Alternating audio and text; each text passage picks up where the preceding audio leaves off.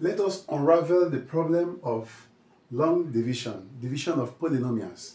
Okay, we have the polynomial here, we have the divisor. So how can we divide this and get the quotient without stress? What you will do is this. First, arrange it this way, whereby here is the dividend, here is divisor, whatever that is here is the quotient, which is the answer. Then down here is the remainder. So let's see. The dividend, which is the polynomial, is 2x raised to the power 3 plus 3x squared minus x minus 4. Okay? Then x squared minus 2x plus 1. Now, for those writing jam, you don't need to stop this to the end.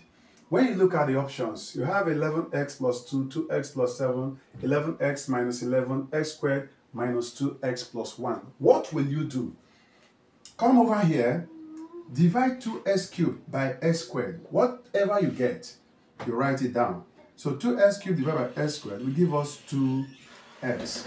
Locate these options here.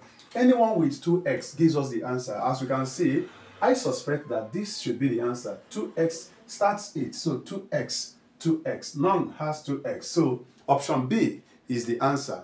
Then for those writing WAEC, let's see how we can divide this down so that you'll be able to understand how this solution was obtained.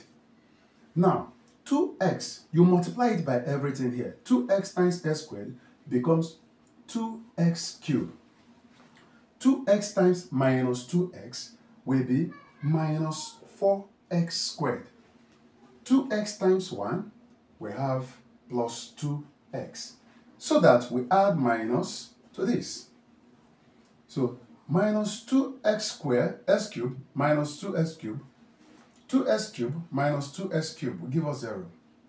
Minus times minus is plus. So 3 plus 4 will give us 7. S here we have 7s squared. How? 4s squared plus 3s squared will give us 7s squared. How do I get it? Minus times minus is plus. So minus times plus is minus. Minus x minus 2x will give us minus 3x.